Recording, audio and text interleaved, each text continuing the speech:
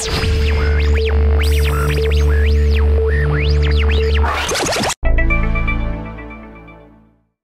right, this is Run Michigan speaking with Christo Landry from Ann Arbor resident for the last 4 years now, originally from Virginia.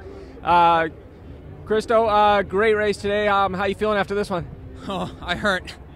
I mean, it was a great race out there. We had a pretty strong front pack. They kept throwing surges left and right at me. You know, some of the times I wasn't sure if I'd be able to hang on, but then they'd slow up a little and be able to gather myself and kind of draw close to them and get back into that pack. I mean, right now my hamstrings, my glutes, even my arms are cramping up on me. So pretty close there with you guys, you know, for most of the pretty much the whole race for you, right?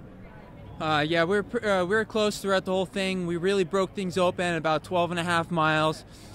We threw down, I think the leader went through in 4:35 for that mile, and after running some 4:50s, that's a significant drop in pace quite far into the race. So that's where things kind of spread out, and we started running about 4:50s after that for the last few miles. And I think we're all feeling that pace. So amazing race though for you. I mean, pretty close to an American record as well, right? We don't know. I think I crossed the line right around 1:14.18, and that's the American record. So I'm going to be within half a second either way. I'm pretty excited to find out which way that is. For those of you who don't know, you've been in Michigan for about 4 years now. Now, what originally brought you here to Michigan?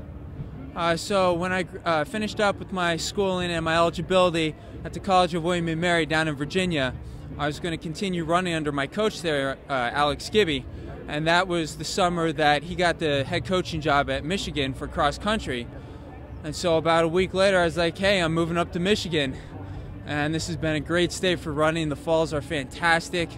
And I've been introduced to cider donuts, and those are to die for. And you got through one really, really nice, comfortable, calm winter. Oh yeah, that was fantastic. What, 3 years ago? Yeah. Well, after this winter, it's probably going to be a piece of cake. Well, at least I hope it is, because if not, whoo.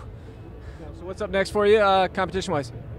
Well, I'm taking a break, maybe about 10 days of 20 minutes a day, which for me, that's fantastic. Next race is going to be the 10K U.S. Champs on the roads down in Atlanta, the Peachtree 10K on July 4th, and we'll start the season off there. Well, nice talking to you. Great race today. Good luck down there in Atlanta. All right, thank you very much.